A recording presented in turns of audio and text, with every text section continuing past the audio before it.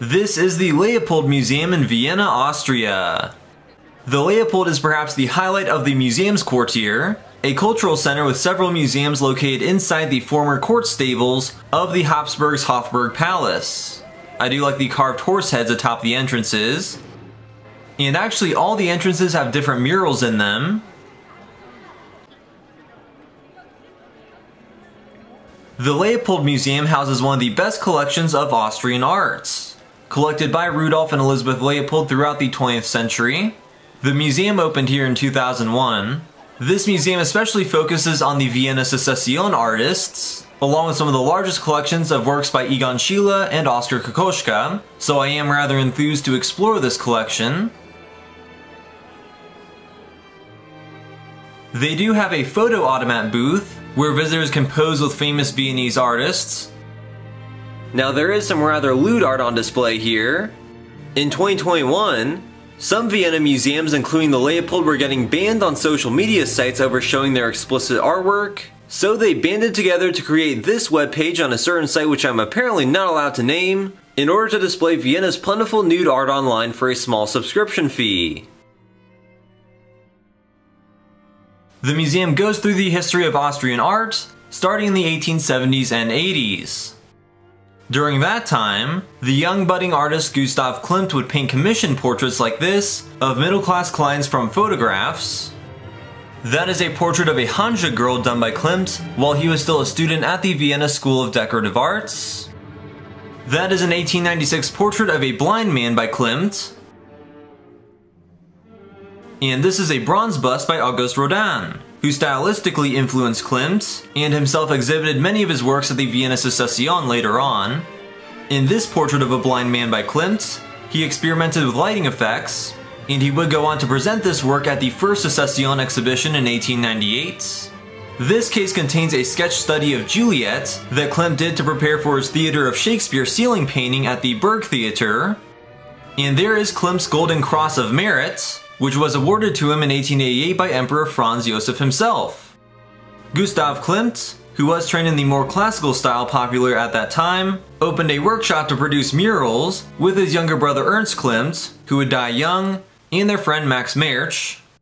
However, throughout the 1870s, Hans Mackart was the king of art in Vienna. He had been invited by the emperor to come to Vienna and dominated the art scene for a while.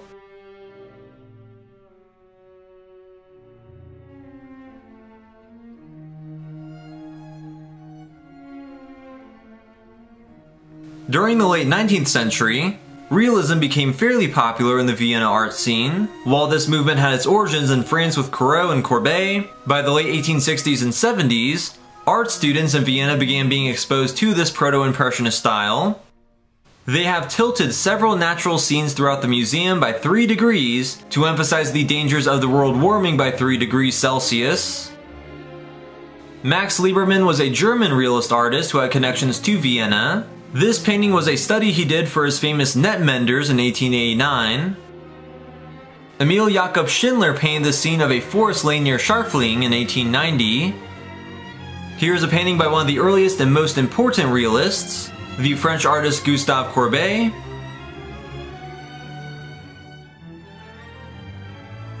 And this is Courbet's depiction of the White Cliffs at Dover, painted in 1866, which has also been tilted. Tina Blau-Long was an early female artist. She is known for her depictions of the Prater, as it looked in the early 20th century. In 1898, several Viennese artists such as Gustav Klimt, Koloman Moser, and Josef Hoffmann rebelled against the artistic establishment of Vienna by founding the Secession, an organization through which they would create and exhibit modern art in Vienna. In 1899, Josef Maria Ulbrich designed an unusual structure topped by a golden cabbage to host the exhibitions of the Secession. The architect Josef Hoffmann designed the Cabaret Fledermaus in Vienna, and custom designed just about every aspect of it, intended to be a Gesamtkunstwerk, which is German for a total work of art. With Hoffmann, everything had to fit the aesthetics perfectly. Josef Maria Auchenthaler made these Dance of the Elves scenes for the Beethoven music room of a Viennese villa. The Secession would often host exhibitions featuring the modern works of leading international artists. There is a bronze sculpture by Edgar Degas of a pregnant woman.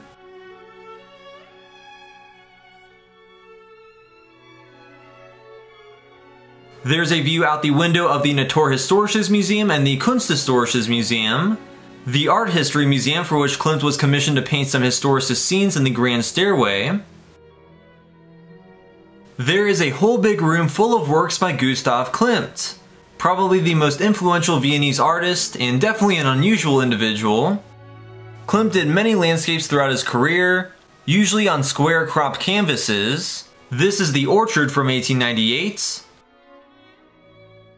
His orchard in the evening has been tilted by 3 degrees.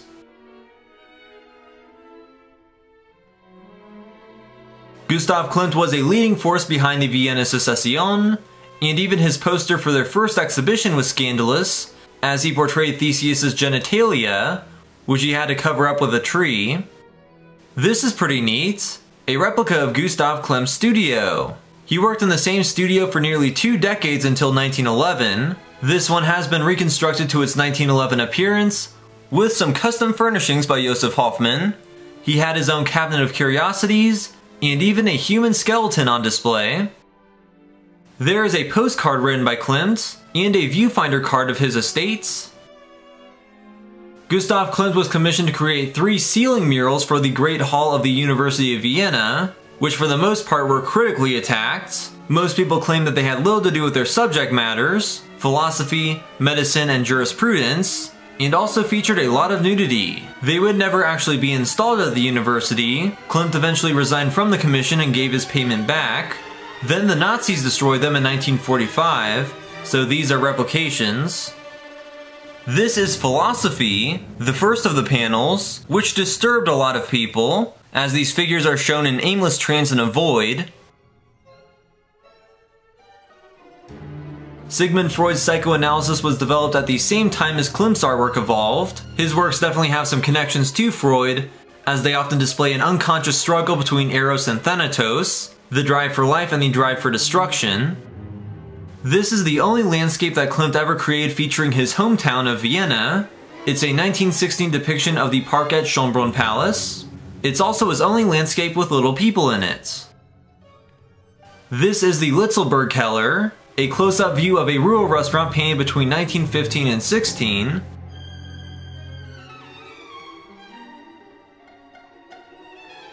Here's a unique piece called On Lake Attersee, done in 1900.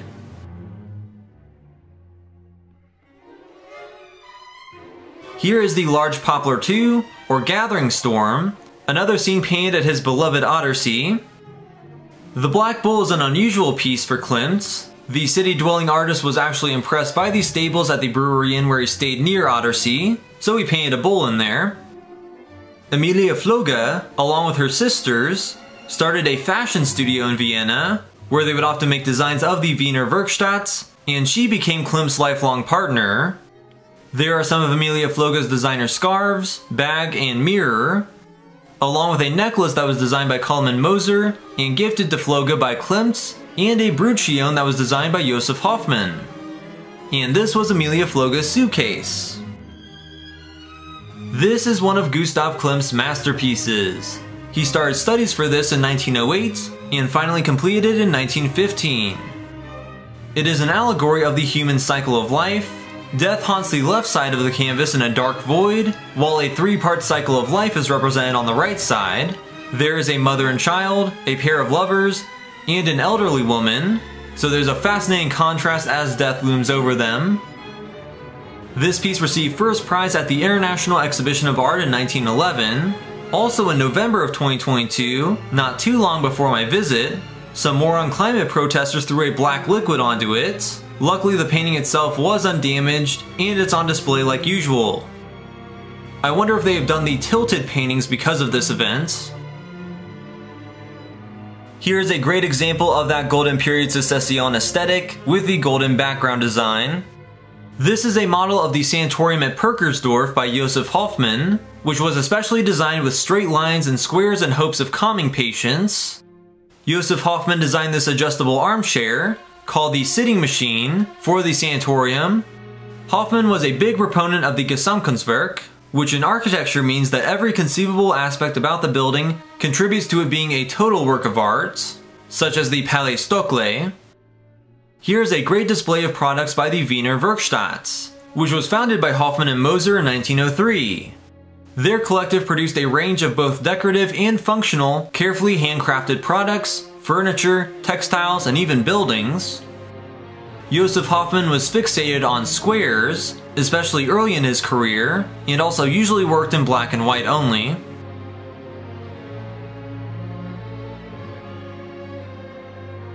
There are many of Hoffmann's hand-sketched designs on display. This whole room is dedicated to Koloman Moser, a multi-talented artist who painted this mountain range in 1913. It is more of an abstract composition, but still follows the natural flow of the lines, so you can still make out a mountain range. This is Les Sons, Le Chamoiseau, another scene he painted of the mountains at Semmering. That is a theater cloak designed by Moser, showing how he could work in many different mediums. He also painted this one, Rainy Day, which has been tilted. Moser designed most of these furnishings for Fritz Werndorfer, the initial financier of the Wiener Werkstatt. This is a blueprint designed by Koloman Moser for a stained glass window of the church at Steinhof, a modern church designed by Otto Wagner. Here are more chairs and paintings by Moser. That painting is Venus in the Grotto, which does exhibit some remaining influence from his classical education at the Vienna Academy of Fine Arts. And the hiker on the left was intended as a companion piece to Venus in the Grotto. The next gallery is a face-off between some very different modern architects in Vienna. There are more works of Koloman Moser, both examples of his furnishings and his paintings. Many of these come from the apartment Eisler von Terramera. That is an inlaid wardrobe from the apartment. Otto Wagner was a crucial Secession-style urban planner and architect, who in a lot of ways transformed Vienna. He also worked with the younger Moser in his famous Linke Weinziel buildings, including the Mahalika House, where these furnishings are from. Wagner also designed the city railway and many of the present-day U-Bahn stations, along with the railway bridges and viaducts. This is an original example of his trackside railing. Wagner designed the Postal Savings Bank. I didn't have a chance to visit that, but it is an innovative and modern Art Nouveau building composed of reinforced concrete, aluminum, glass, and other new materials. Here is a really unique bedroom designed and decorated by Joseph Hoffmann in 1902. Again in the spirit of the Gesamtkunstwerk, he designed every element of the bedroom, including its interesting color scheme, to create an overall uniform impression. These Secession architects are juxtaposed by the work of Adolf Loos, who developed a different form-follow-function philosophy of architecture, and became a big critic of the Secession and Art Nouveau. He was very much against ornamentation. His Loos house apartment block in Vienna was not very popular, and these are furnishings he designed for the Café Museum. The next rooms are filled with works by the expressivist Oskar Kokoschka, who was perhaps the most influential of the post-Secession generation of Viennese artists. Kokoschka was also a playwright. He staged a moving picture of the Cabaret Fledermaus, and this is a poster he made for his play, Murderer, Hope of Woman, that was performed at the International Kunstschau in 1909. These are his posters for the 1908 International Kunstschau, which Klimt and Hoffmann had invited him to participate in. He published his early portfolios in the German avant-garde magazine Der Sturm. Here are some Kokoschka portraits done in the 1910s. This is a portrait of Natalie Bacheski from 1907, one of Kokoschka's first commissions. The sitter and her whole family would be killed in the Holocaust.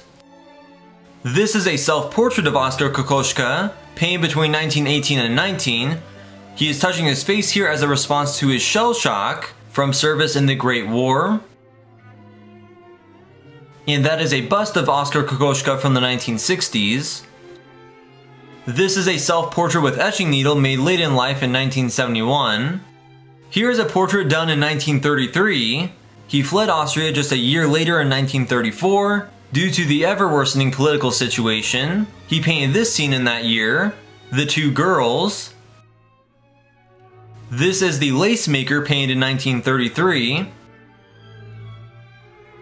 Kokoschka fell in love with the composer Gustav Mahler's widow, Alma Mahler. However, in 1912, the year before he sketched this scene of them together, she became pregnant and had said pregnancy terminated. Kokoschka never got over that apparently, and would carry around a cloth soaked in the embryo's blood around with him, claiming it was his only child. Oh boy, here on this fine Josef Hoffmann designed bench is a replica of Oskar Kokoschka's fetish doll.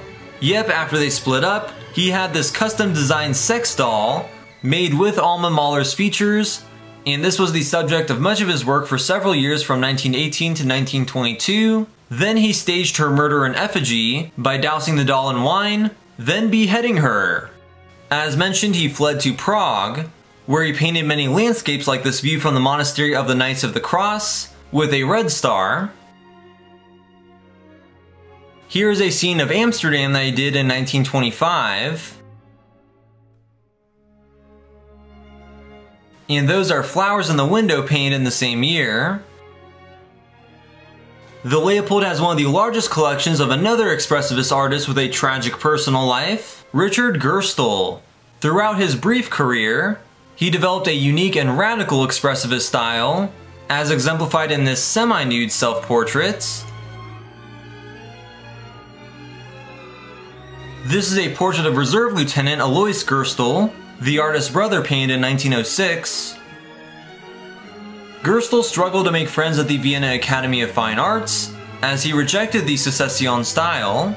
However, he did manage to befriend the composer Arnold Schoenberg. Then he actually ended up having an affair with his wife Matilda, who for a brief stint would leave her family to travel with Gerstl a bit. Then she left Gerstl a few months later in 1908. So one night not too long after that in his studio, Gerstl burned a lot of his artwork, along with his papers and letters, then stabbed and hanged himself. He was 25 years old. This is the lakeside road near Munden, painted in 1907. He really was ahead of his time. That scene is called On the Danube Canal. This is a portrait of Matilda Schoenberg in the garden, painted in the year that they would run away together, then he would later commit suicide.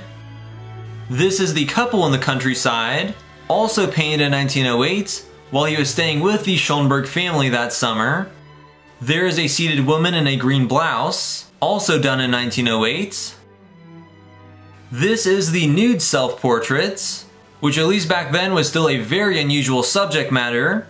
While he is abstracted beyond recognition, it is believed that this displays his sadness after his rejection from Matilda, and he did commit suicide just a couple weeks after creating this.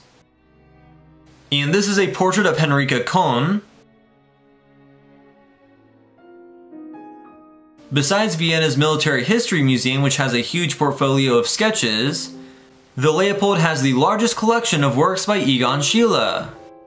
This is Self-Seer 2, or Death in Man. Throughout his oeuvre, he explored the motif of the self-portrait as a means of expressing self-crisis and insecurity.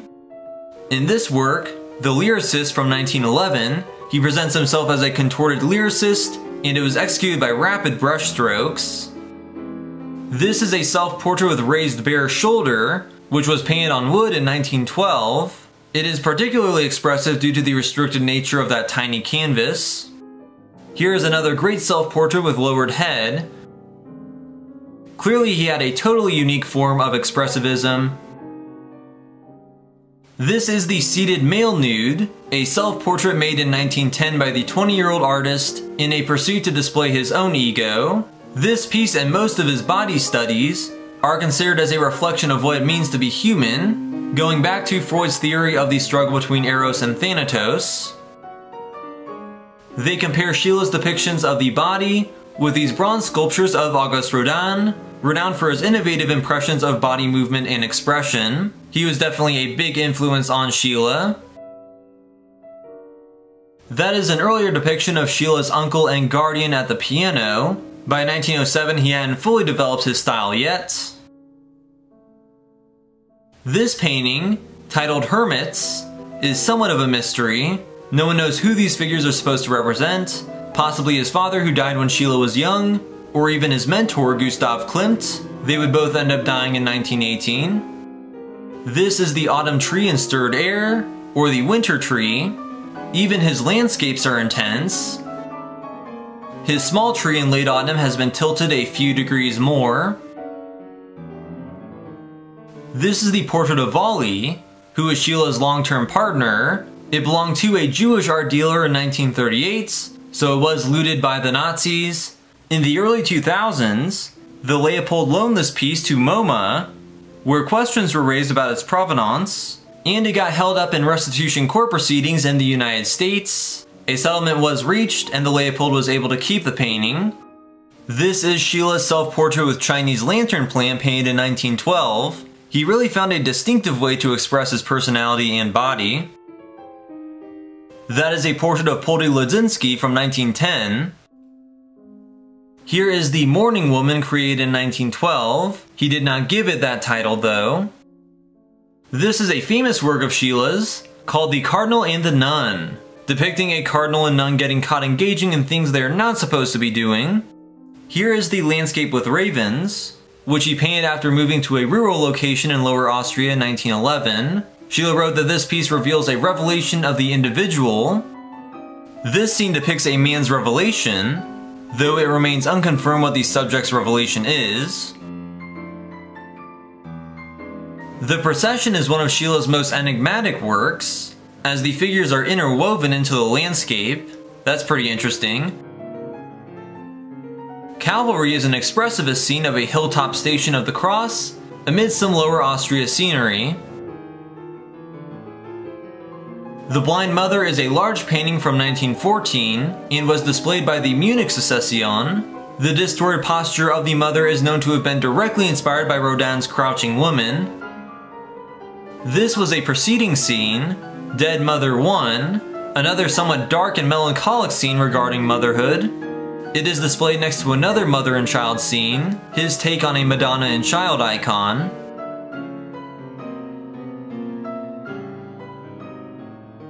This landscape, the setting sun, has been tilted by 4 degrees, 1 degree more than the others we've seen.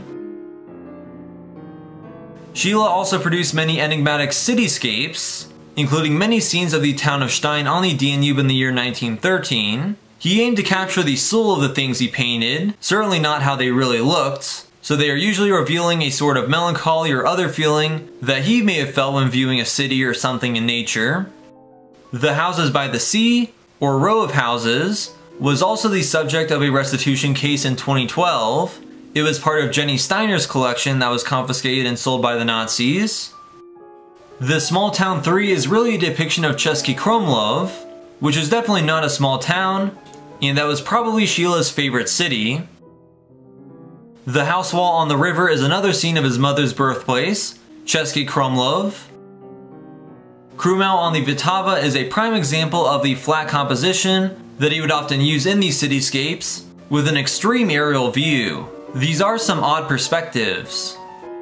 Crescent of Houses 2, or Island Town, is one of his most impressive cityscapes of Český Krumlov. Here is the house with shingle roof, with exaggerated shingles and pieces of laundry on the old house. That piece is called The Mother with Two Children 2, painted in 1915. That antique Tyrolean folk art toy horse was owned by Egon Schiele, who had his own folk art collection, and he featured it in this one-of-a-kind work displayed right next to the horse, the still life with books on the artist's desk from 1916. This is The Reclining Woman from 1917, a monumental female nude in Schiele's expressive and sensual style. His wife Edith probably posed for this work. This is a bust that Schiele sculpted of himself.